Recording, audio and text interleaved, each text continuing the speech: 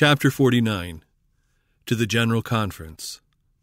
Dear Brethren, I have presented before you matters which the Lord has shown me, and I have a warning to give to this body now assembled in Battle Creek.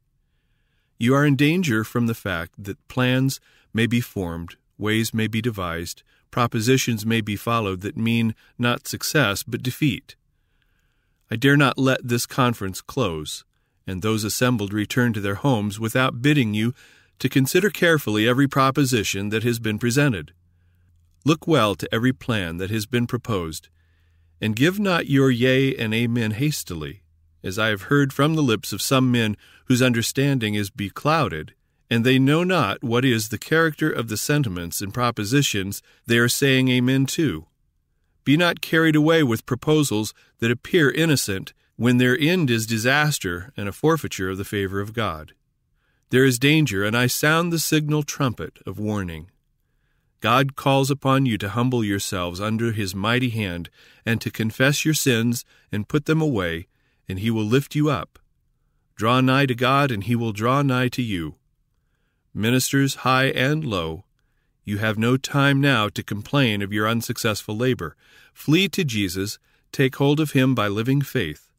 Lay hold of His strength, and make peace with Him. You have too great a desire for the praise of men. Seek ye the Lord while He may be found. Call ye upon Him while He is near. Let the wicked forsake his way, and the unrighteous man his thoughts. And let him return unto the Lord, and He will have mercy upon him, and to our God, for He will abundantly pardon. For my thoughts are not as your thoughts, neither are my ways your ways, saith the Lord. For as the heavens are higher than the earth, so are my ways higher than your ways, and my thoughts than your thoughts. For thus saith the high and lofty one that inhabiteth eternity, whose name is holy. I dwell in the high and holy place, with him also that is of a contrite and humble spirit, to revive the spirit of the humble, and to revive the heart of the contrite ones. Thus saith the Lord, the Redeemer of Israel, and His Holy One, to him whom man despiseth, to him whom the nation abhorreth, to a servant of rulers, kings shall see and arise, princes also shall worship, because of the Lord that is faithful, and the Holy One of Israel, and He shall choose thee. Thus saith the Lord, in an acceptable time have I heard thee, and in a day of salvation have I helped thee. And I will preserve thee, and give thee for a covenant of the people to establish the earth, to cause to inherit the desolate heritages, that thou mayest say to the prisoners, Go forth. To them that are in darkness, show yourselves. They shall feed in the ways, and their pastures shall be in all high places. They shall not hunger nor thirst, neither shall the heat nor sun smite them, for He that hath mercy on them shall lead them. Even by the springs of water shall He guide them. And I will make all of my mountains a way. My highways shall be exalted. Behold, these shall come from afar, and lo, these from the north and the west, and these from the land of Sinim. Sing, O heavens, and be joyful, O earth, and break forth into singing, O mountains. For the Lord hath comforted His people, and will have mercy upon His afflicted. But Zion saith, The Lord hath forsaken me, my Lord hath forgotten me. Can a woman forget her sucking child, that she should not have compassion on the son of her womb? Yea, they may forget, yet will I not forget thee. Behold, I have graven thee upon the palms of my hands, thy walls are continually before me. Let not men exalt themselves, and seek to carry through their ideas without the cooperation and sanction of the people of God.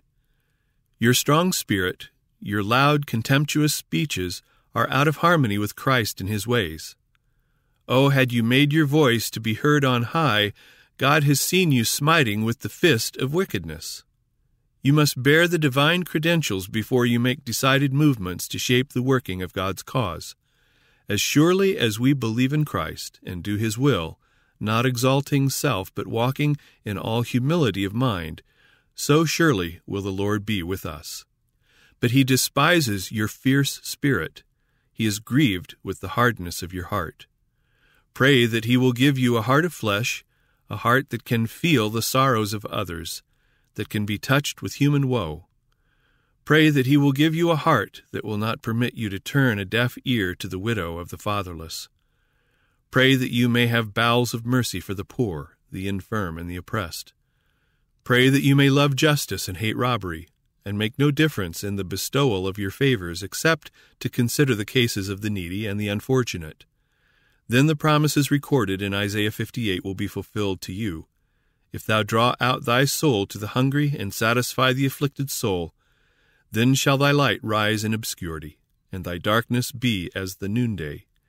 And the Lord shall guide thee continually, and satisfy thy soul in drought, and make fat thy bones. And thou shalt be like a watered garden, and like a spring of water, whose waters fail not. But you will need to make straight paths for your feet, lest the lame be turned out of the way. We are surrounded by the lame and halting in the faith, and you are to help them, not by halting yourselves, but by standing like men who have been tried and proven, and are firm as a rock to principle. I know that a work must be done for the people, or many will not be prepared to receive the light of the angel sent down from heaven to lighten the whole earth with his glory. Do not think that you will be found as vessels unto honor in the time of the latter rain to receive the glory of God, if you are lifting up your souls unto vanity, speaking perverse things, in secret cherishing roots of bitterness brought from the conference at Minneapolis. The frown of God will certainly be upon every soul who cherishes and nurtures these roots of dissension and possesses a spirit so unlike the Spirit of Christ. There is a work to be wrought in the heart of each one, that you may not sow tares. When the lips of the watchman are touched with a live coal from off the altar by the Lord of hosts, the trumpet will give a certain sound, very different from the sound we have hitherto heard. God has a living testimony for the world. This tame, lifeless sermonizing is not after God's order. I appeal to you, men in responsible positions, do not seek to meet the world's standard, to catch the world's ideas. Do not speak smooth things, prophesying deceit. The Comforter, the Holy Spirit of God, whom the Father shall send in my name, said Christ, shall convince the world of sin, of righteousness, and of judgment. The ministers of the Lord are to reprove, rebuke, exhort with all long-suffering and doctrine. We have a heaven to gain and a hell to shun.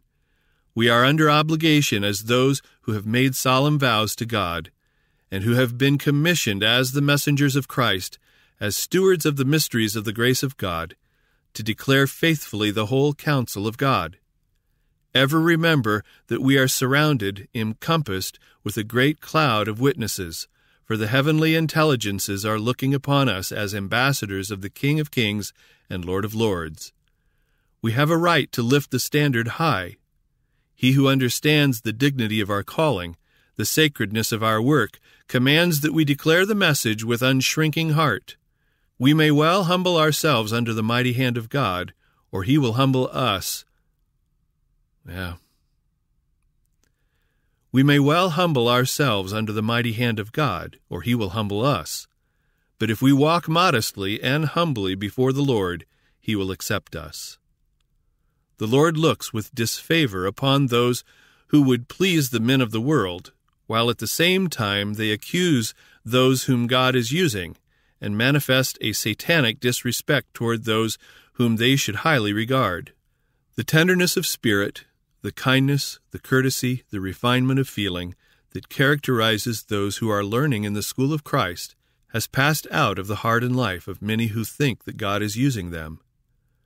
The true witness says, I have somewhat against thee, because thou hast left thy first love. Remember therefore from whence thou art fallen, and repent, and do the first works, or else I will come unto thee quickly, and will remove thy candlestick out of his place, except thou repent.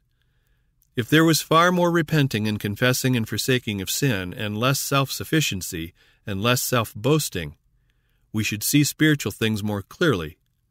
God desires that you come into vital connection with Himself, and then Christ will abide in the heart, and a pure flame of devotion will be kindled in the soul.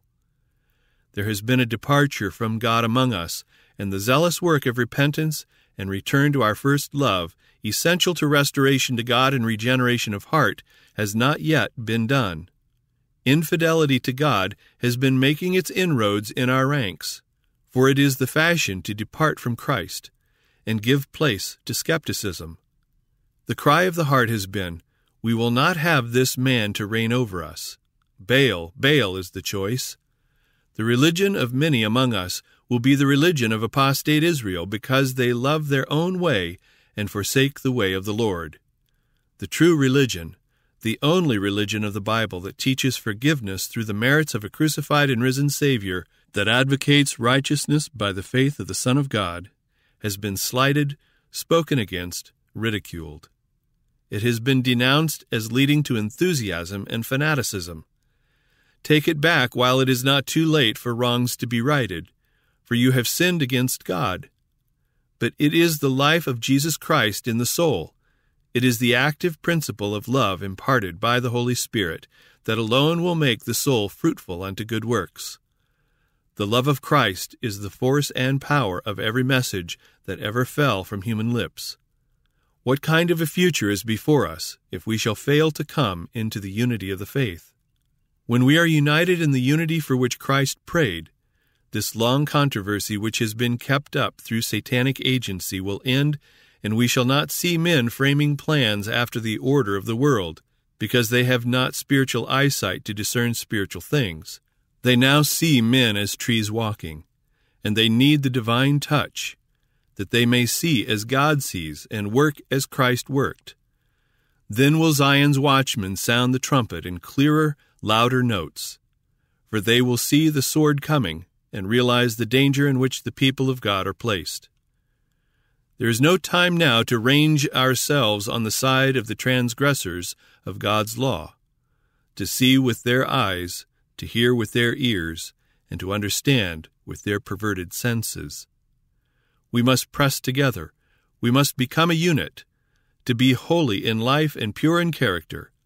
Let us no longer bow down to the idol of men's opinions, no longer be slaves to any shameful lust, no longer bring a polluted offering to the Lord, a sin-stained soul, which is represented by the offerings of the Moabites and Amorites. Oh, shall not repentance take the place of unbelief and rebellion? Or shall this state of impenitence and blindness continue until it shall be said unto us, as to the cities that spurned the offered mercies of Christ in the days of his ministry, Woe unto thee, Chorazin!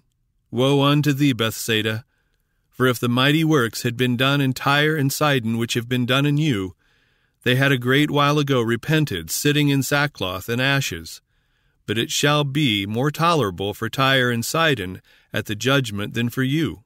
And thou, Capernaum, which art exalted to heaven, shalt be thrust down to hell. This ends Volume 1 of the Ellen G. White 1888 materials.